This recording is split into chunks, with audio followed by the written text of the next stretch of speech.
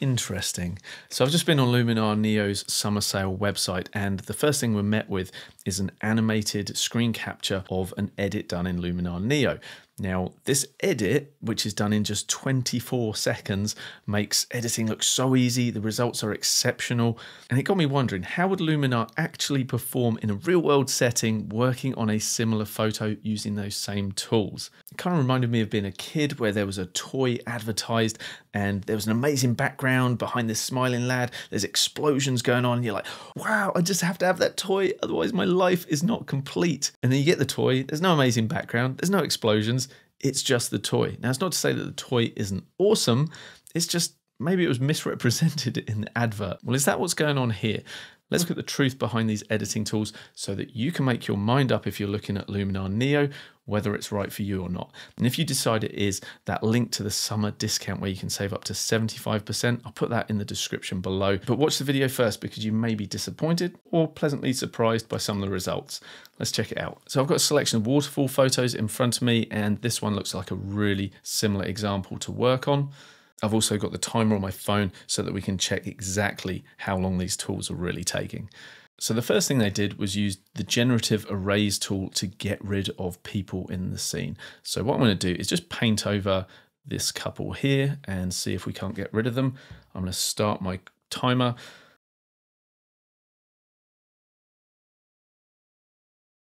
A few moments later. And there we go. That was 14 seconds and they have been removed.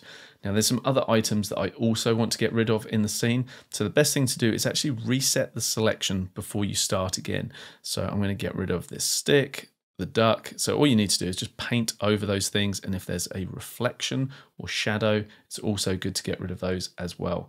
So paint over what you don't want, hit erase, and I'll restart the timer. 2,000 years later. And there we go. That was 10 seconds to get rid of those. I'm going to make a slightly bigger brush this time and get rid of this tree. And because I'm getting rid of a larger area here, I'm thinking this may take slightly longer. So let's erase that tree. A few inches later. And the reason that I'm getting rid of that overhanging branch, which was done in 7 seconds, is because when we do a sky swap, we need a nice clean area of the sky. It'll be easier to drop that sky in. And if we zoom in here to the sky and have a look, it's done a pretty good job there. Where it got rid of the people, you'd barely know that they were even there, would you? All right, we're going to click save, and that's going to generate a new version of this photo, a new TIFF for us to work on. And the next thing that they did was to expand the actual canvas. And so I'm really interested to see what the results are going to be like here. And I'm noticing already, unlike the early version of this tool, we can now actually take that expansion even further. So I'm going to expand this left and right and the top as well. We click expand. I'm going to click start on my timer, and I fully expect this one to take a little longer because I'm working on a 45 megapixel file. And so to create pixels to go around that frame, we're probably going to turn this into a 60, 70 megapixel file by the time this is done. So that additional 25 million pixels that the AI is having to generate, well, it's done it in 26 seconds, but there is a problem. If I zoom in here, you're going to see exactly what that is. The actual generated pixels, they look very blurry. They don't blend into what was there very well at all. You can see that it's doing a pretty good job if we zoom out of actually matching up a new environment to what was there in the existing photo. However, it's really low resolution. So what's going on here? Well, all AI tools have a resolution limit. So if you're asking new content to be generated, the limit for newly generated pixels on any axis is 1024. And so if you're asking it to fill a larger area, which we are here, it's going to have to stretch those pixels out, thus reducing the quality of the finished image. So before we get too annoyed that we haven't got the result that we saw on the Luminar website, maybe we can cut them some slack because it's very likely that the photo that they were working on for that demonstration was a 1-to-1 photo of what we see on the screen. It's not actually a giant 45 megapixel file like I'm trying to work on here. But in real world, the likelihood is you will be working on bigger photo files. So what do? Well, we expand a little bit at a time. We keep close to or within that 1024 pixel limit, and then that we know that we'll be getting a 1-to-1 pixel generation so that we will have absolute accuracy in what's generated. So we do need to employ a little bit of a workaround, but this isn't unique to Luminar Neo. You also see it in Adobe Photoshop. We see it in Midjourney. It's just a limitation of where AI is currently, but as it improves, I expect to see things like this not be an issue in the future. The next thing they did in the example was replace the sky.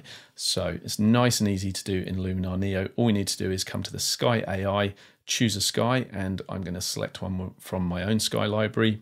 And as soon as I've clicked that, it's dropped that in, and that is so much quicker than it used to be. And if you want to make adjustments, you can do so. Boosting up the atmospheric haze can just soften that sky off. We can play with the warmth of the sky as well, but I don't need to worry about color balance in this one because I'm using one of my skies from my sky library, which are all perfectly color balanced before you even start. If you want to expand your own sky library, because to be honest, who wants to keep using the same Luminar Neo skies all the time? Because, well, it's pretty obvious that you're using Luminar Neo if you do that. If you're into sky swaps, check out my sky library below, 270 skies. And because I value my YouTube audience, I'll give you guys a limited time discount. So check that out below. But for now, I'm pretty happy with what Luminar has done with this sky replacement. So we can press on from here. The next tool they added was one of my favorites, which is the Enhance AI. This is a fantastic tool for very quickly improving your photo.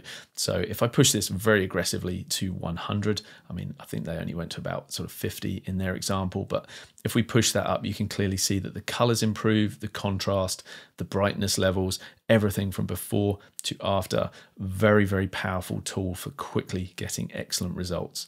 Now, they also introduced a bit of Sky Enhancer AI, and while this can be a very useful tool if your sky is a bit flat and washed out, personally, I've already pre-optimized all of my skies, so we really don't need to add any of that. The next thing they added was a bit of atmosphere. I believe they had haze, not mist, Anthony, and they cranked the amount pretty heavily up. So if I push this all the way to 100, we should see the AI generated mask actually creating a bit of a border around this tree. So you can see that it recognizes that the waterfall and the rocks behind here are further away. So we see more of that haze. So it's a very intelligent tool, but you do need to be mindful that the mask isn't always that precise, and it's much more easy to see that lack of precision if we push it all the way to 100. Now, I really hope that drilling sound isn't coming through too loudly. We're having a new water filter put in at the moment. Great time for recording a video, Anthony. But because I'm on the clock with this edit, I want to keep pressing on. So with regards to that Atmosphere AI tool, if you're somebody who just wants to grab a slider and go, I'm done, yes, it can do that. However, for the best results, I suggest you combine these effects with a little bit of masking. So I'm going to jump into the mask tool here, grab a brush, and we can paint the effect in. So we can start painting that effect and reveal it, and that way we don't have to come as close to this edge here that wasn't as accurate. And then we'll look at our before and after and say I'm happy with that, and let's move on to the last tool, which was Relight AI. And this is a really powerful tool. It allows us to darken down the near pixels or brighten them up, and the same with the pixels far away as well. And so this is a really great way to dynamically control the lighting in your scene.